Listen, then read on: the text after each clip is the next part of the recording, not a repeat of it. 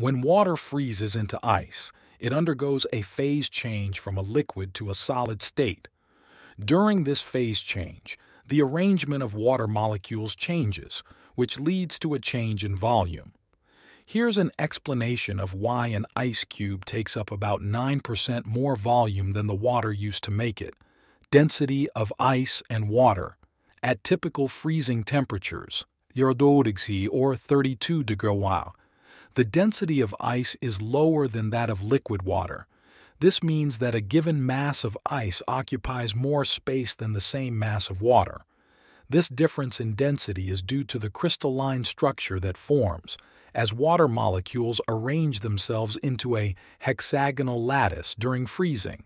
Expansion upon freezing. When water freezes into ice, it undergoes expansion. This expansion occurs because the water molecules arrange themselves in a regular pattern, with each molecule forming hydrogen bonds with neighboring molecules.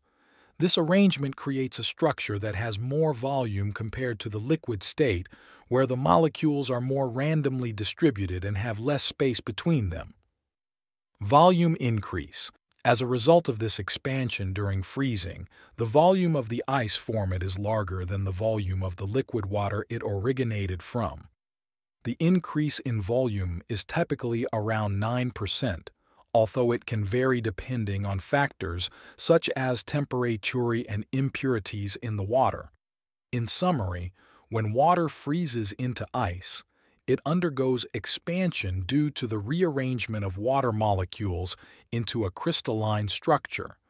This expansion causes the volume of the ice to be about 9% greater than the volume of the liquid water it was formed from.